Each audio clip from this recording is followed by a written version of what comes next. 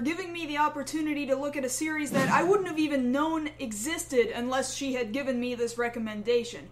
Although a little outside of my viewing scope, today we're going to be looking at a made-for-Netflix Japanese live-action drama series entitled Atelier.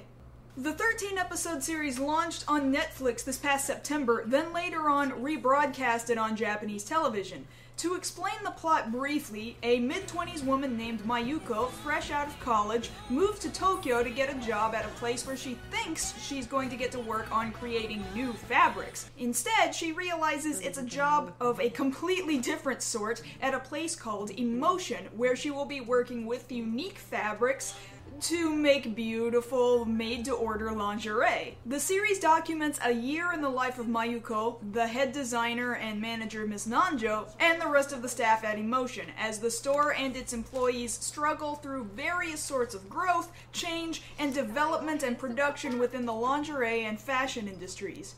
Actually, now that I've described the basic plot, it makes it easy to see why in Japan the series actually isn't called Atelier, but is instead called Underwear. It's a far more accurate title, and I think the series literally only uses the word atelier once in the first episode. ちゃんと社長と話した方がいいわよ。あそこが社長のアトリエ。But I suppose it's harder to market a series called Underwear to an English-speaking audience and have the audience take it seriously. And about taking the show seriously, you might think that a Japanese show entitled Underwear and involving working in the manufacturing of underwear would turn into this sort of fan service or comedy series, neither of which are actually true at all. Sure, there are occasionally comedic things that happen, and you're going to see some nearly naked runway models showing off some pretty bras and panties, but there isn't a single moment in the series where it's played up either for sexuality or comedic fan service effect. There aren't jokes about how good butts and boobs look in underwear, but there is a lot of talk about how it makes a person feel to wear something nice and unique all to themselves, and about feeling comfortable and confident. Most of these actors aren't ones I'm familiar with, although after looking things up, I feel like I should have been. Mirei Kiritani, who plays Mayuko, has been pretty prolific in dramas in the past, and even has voiced a couple of video game characters, including Mir in Dragon Quest Heroes The World Trees Woe and The Blight Below,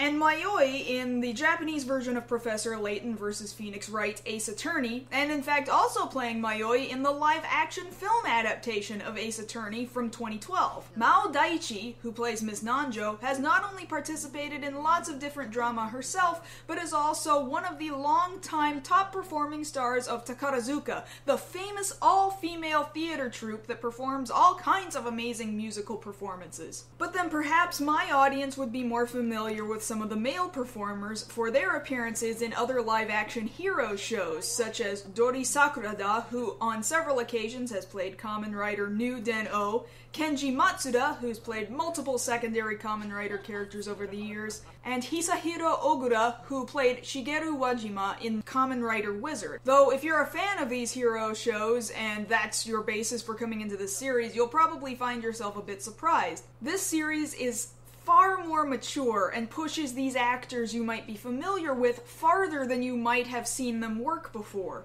I'd been asked to talk about just how realistic this series is, especially as far as the work environment is concerned, and in regards to this taboo product of lingerie. While I can't speak from personal working experience in this sort of shop, I can say that it absolutely represents certain elements of the fashion industry with accuracy. Take, for example, the stress of setting up runway performances and trunk shows. The series accurately depicts deadlines and the absolute panic of being backstage and making sure a show appears to be going off on stage without a hitch. It definitely gets right just what it takes to get people to see your product, and about how a product is marketed to people, about giving models sponsorship by simply handing them products from your company that you hope they'll wear so that they'll be seen with them, take pictures with them, and thus, without spending any money, you'll increase revenue as people begin to buy your product. It tells a true story about the struggles it takes to spend money to make money, to get your product published in magazines and other publications, And finally, it shows business from a very Japanese aspect, about respect, trust, and honor, and even some parts that make sense around the world about the legality of operating a business and remaining within copyright and trying not to get sued over being too similar to another product. It is true, though, that lingerie is not yet considered to be completely common in Japan as far as being fashionable. It's slowly growing, but a lot of underwear has been designed to be functional, not to be seen. It's a topic that comes up frequently in the series, but also is described as something to give the person wearing it a particular feeling, even if nobody else can see it. In some ways, it might be difficult to look at this series, especially from episode 1, and not immediately compare it to the film The Devil Wears Prada, in which a young woman becomes an assistant at a super popular fashion magazine and then slowly changes her appearance and her lifestyle in order to fit in at her job and please her boss. Absolutely, the first episode nearly perfectly imitates the early portion of that film. When Mayuko shows up to work at Emotion, she looks far too business and not nearly fashionable enough, and she has no clue what it means to be fashionable at all, which simply pisses off her boss, Miss Nanjo. So you don't read Runway? No. And before today, you had never heard of me? No. And you have no style or sense of fashion? Well, I think that depends on what you're... No. That wasn't a question. 面接では下着にも活用できるような繊維の開発ができるって。でも残念。ダサい。え？ピッチピチでツルツルで物もよく知ってるけど、やっぱダサい。致命的にダサい。2メートル離れて危ないから。はい。私、美に無頓着な女見ると殴りたくなるのよ。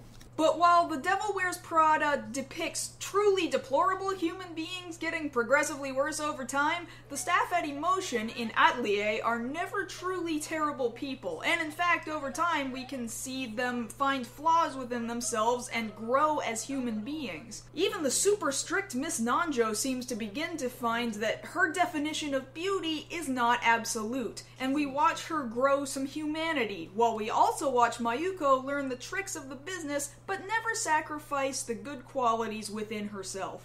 And while The Devil Wears Prada has a huge illustrious makeover sequence to show, hey, she's made it in the job and she's somebody to be envied, Mayuko also begins to dress nicer after a few episodes of the series, but it's never made into a big presentation, rather done just sort of quietly in the background. And really, she starts to dress cuter, but it's nothing like the runway fashion presented in The Devil Wears Prada. And before you know it, these two titles couldn't have possibly turned out any more different. This is true even in the areas of personal lives and romance. Though the main character in Devil Wears Prada is already in a relationship when the movie starts, while Mayuko is single throughout the series. The relationship in The Devil Wears Prada crumbles, whereas Mayuko is just trying to figure out what it is she wants the entire time, even as options for romance begin to sprout in front of her.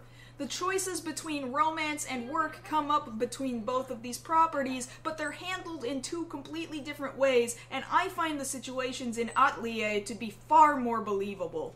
And although I perhaps have made this sound like an overly heavy and serious series, as I said earlier, there are amusing things that happen from time to time in almost every episode, and with this comic relief, you don't find yourself completely overburdened with drama. どうぞ。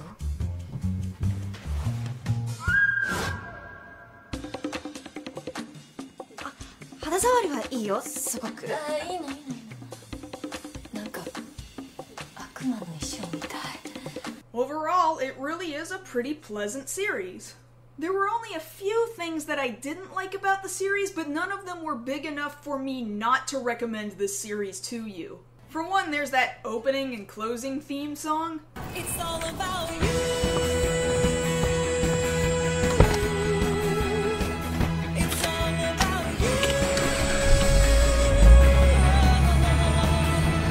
No, I guess I just found the song to be way too kitschy, and after a while it started grating on me. But you won't hear it all throughout the show as action is happening, so you can ignore it for a few seconds.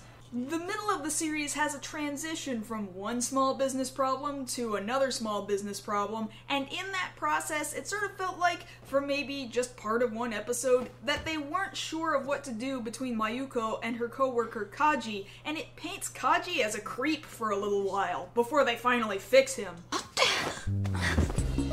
だってなんか急にそういうのもうびっくりするし何もう普通そうなるでしょ。家とかに来たらそうなるでしょ。そうなるの？そうなりますよ。そっちがそうならなくてもこっちがなるんですよ。 Whereas, furthermore, perhaps it's just a cultural difference, but Miss Nanjo has some personal life issues from her past crop up near the end of the series, and the way she chooses to handle it makes me sort of picture her as a less than great person. But then they also don't give us all of the possible information on her personal life, so it's hard to make a fully good judgment on her character throughout the couple of episodes where her personal life catches up with her. But past that, as a businesswoman, at least we do get to see her grow and change her viewpoint on both business and beauty. I know that in the end, perhaps not a lot of people are going to be watching this video because this isn't something that a lot of people would expect me to talk about, and maybe most of my audience has never even heard of this title. But I think that if you're a fan of Japanese media, it would be worth it to give Atelier a chance if you have access to Netflix. It's well written and well shot, with tons of real media brands and designs by an instructor at Japan's Vontan Design Institute. It shows an interesting mix of culture and humanity while struggling to keep up with a hectic portion of the fashion industry, and at the same time trying to remain true to oneself when you don't necessarily feel like you're an incredibly fashionable type of person. In that sense, I was able to see a bit of myself in Mayuko. Japan has somewhat gotten on the bandwagon with Netflix as of late and has been creating a lot of new drama specifically for the video platform. It would be nice if America's Netflix could begin subtitling and localizing some more of these drama series, because Atelier got me interested in seeing what else was available. Thanks again to Stacy for the recommendation, and I'm looking forward to working on the next request review.